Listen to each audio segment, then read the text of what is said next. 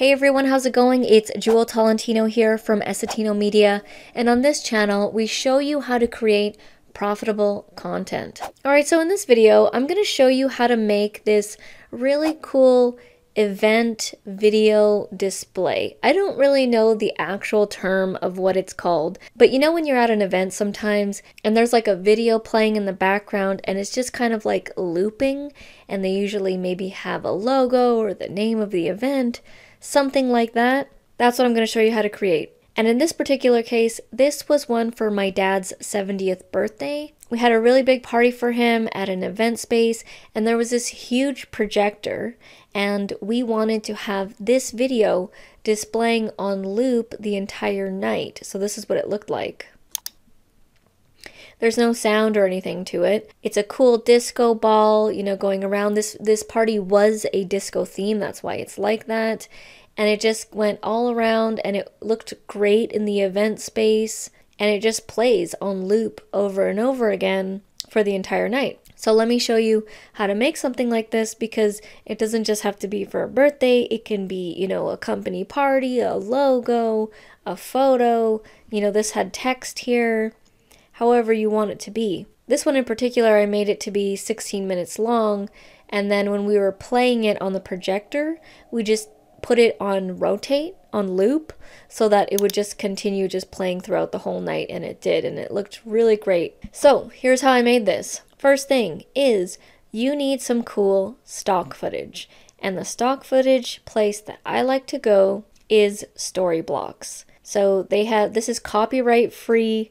You do have to pay for a subscription, but it's copyright free. People film stuff, they put it on here, and then you pay a subscription and you can use it for free.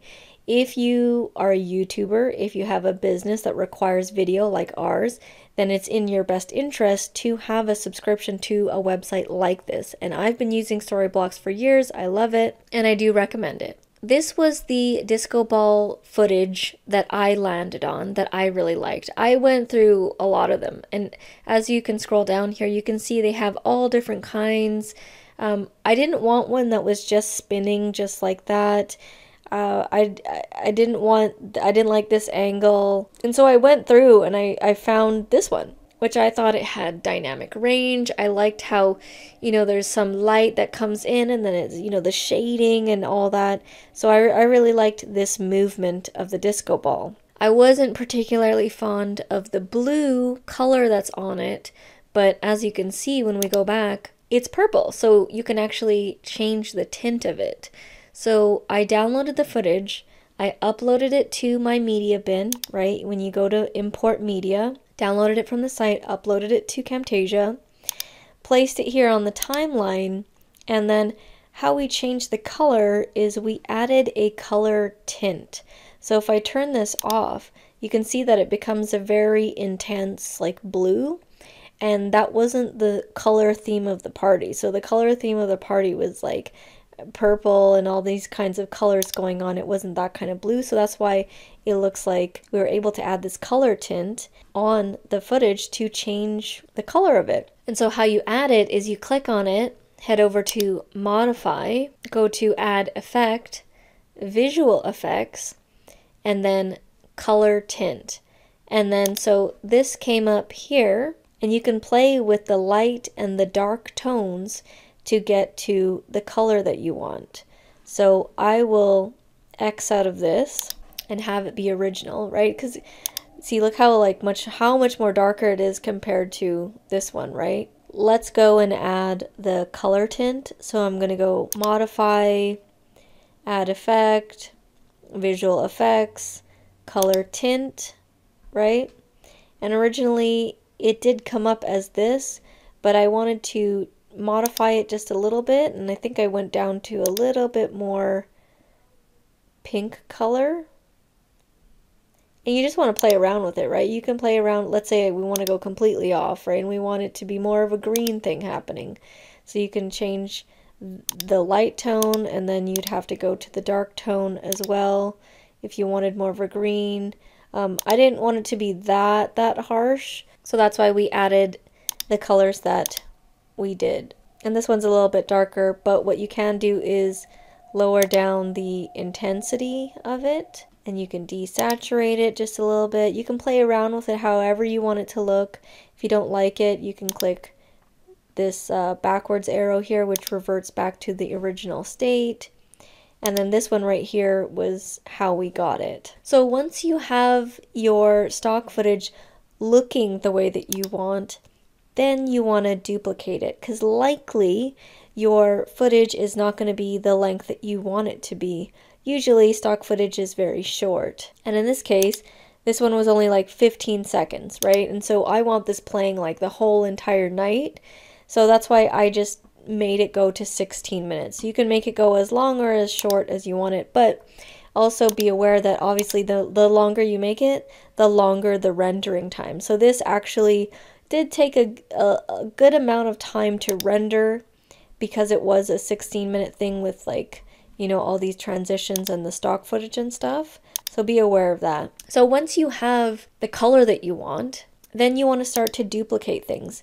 Now you'll see that there is a very specific way as how I'm placing this, right? It's not one after the other. There's like one here, one here, one here, one here, basically up and down, up and down, up and down. And there's a reason for that. It's not just because it looks cool. It's because it allows for a seamless transition. If I were to take this and do it as original, so I will do this as how, you know, the general public would do it. I will remove this, and I will remove this, and I will remove this, and place this in here. This is what most people would do. And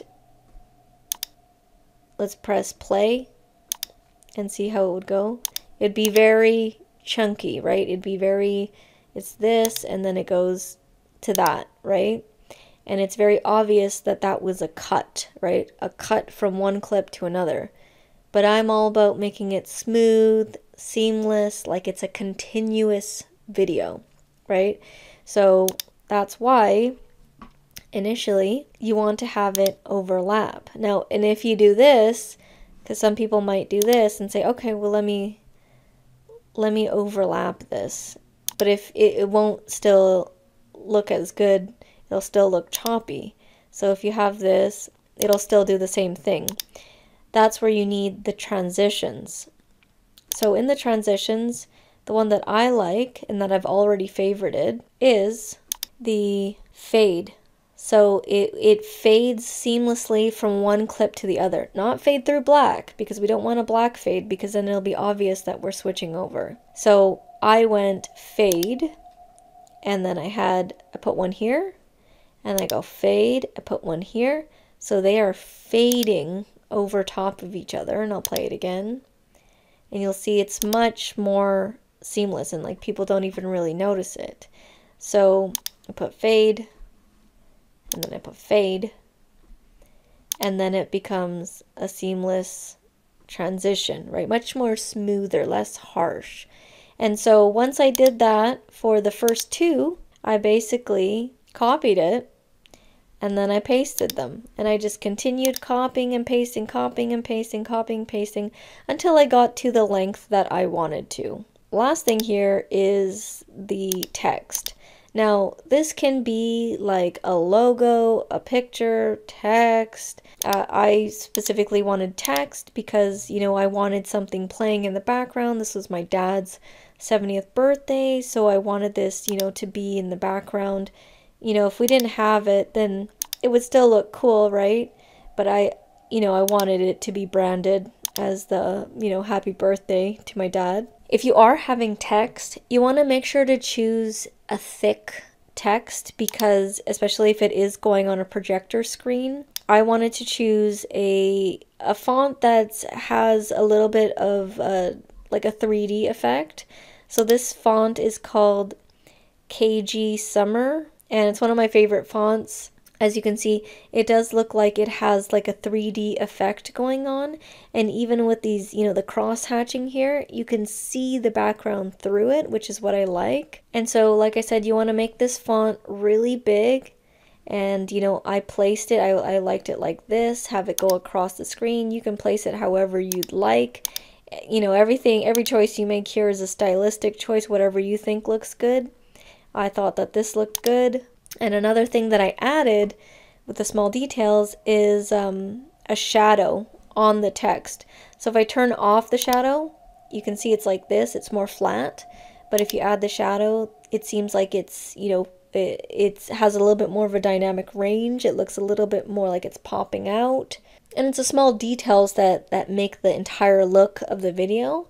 So again, the drop shadow is in my favorites right here. You can find it in the visual effects tab. If you don't see it here, click the more tab, head to visual effects, and then you'll see the drop shadow. The drop shadow, you know, definitely made it look really cool, and it made the text stand out. And so I just made that text and I extended it for the entire duration of the video, which was like 16 minutes 30 seconds.